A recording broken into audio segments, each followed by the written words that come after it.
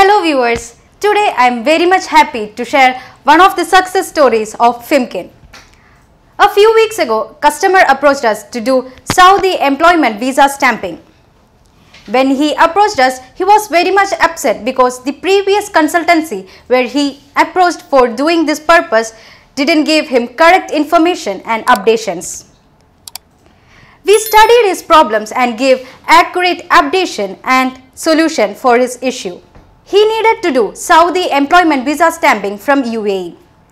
For this purpose, we approached Saudi Arabia Embassy and VFS Tashil. From Saudi Embassy, we got a checklist and we did all the documentations according to that. In the checklist, it included some of the documents which should be obtained from Saudi Arabia and some should be obtained from UAE.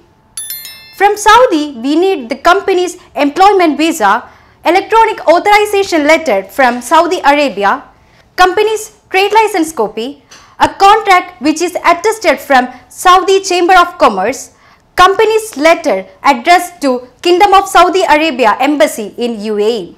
From UAE, we needed the police clearance certificate attested from MOFA and medical report attested from MOFA. The client's education document should also be attested from UAE. We did all the documentation according to the checklist and booked an appointment with VFS Tashil. And finally, we got his employment visa stamped successfully in his passport.